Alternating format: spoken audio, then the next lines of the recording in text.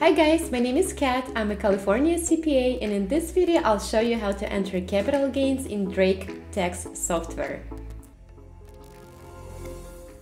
To enter capital gains in a Drake tax software, we have to open the tax return, go to income section, capital gains and losses, and here we can enter description. Let's say it was e-trade, a date acquired, date sold, proceeds, cost, if it was short-term or long term, and here if we attach 1099B or not. I think that's what it is. Oh, let's see.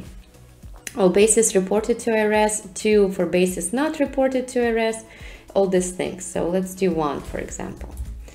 Also, so that's one of the ways. It's like a summary entry. Another way is to go to items detail, and I personally prefer this one, and it actually has a couple like videos for how to do like import tools. If you have lots of transactions, you can just export to Excel and enter capital gains.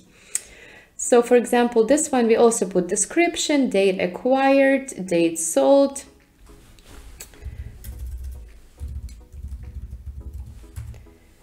so this one value between months. Okay, got it. What if we do, so yeah, so it's just date acquired, type of loss, if it was short-term, long-term, date disposed. This one is actually very useful because we can enter adjustments here. So that's pretty good.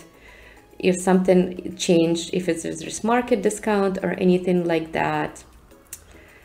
Wash sales goes under here. And if it's something related to states, we can also enter if there's any state taxes withheld. So I personally prefer this detailed entry, but it's up to you. There's 2 entries for you. And obviously, if you did enter only summary for capital gains, we do need to attach PDF, and I'm going to show you in a second how to attach PDF of 1099B here. So in order to attach PDF, I usually, so basically any questions I have, I usually search here. So it takes me to this PDF attachment screen.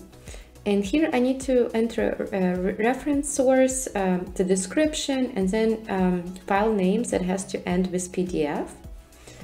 After I'm done with this, I have to go to view print, and it will show me a diagnostics for attaching PDF. It'll be right here. Sorry, I think I just saw it. Oh, right here. So we go here to this section to attach PDF, and go browse, finds the same file with the same name because it has to be 1099B, and just attach it here. So that would clear the diagnostics, and this way we can send 1099B along with a tax return. Thank you. I hope you found my video helpful. If you want to learn more about me and what I do, please go to my website remotecpainla.com, and please subscribe to my channel. It means still a lot to me when people comment or subscribe to my channel. That makes me want to continue and record more videos. Thank you and have a great day. Talk to you soon. Bye.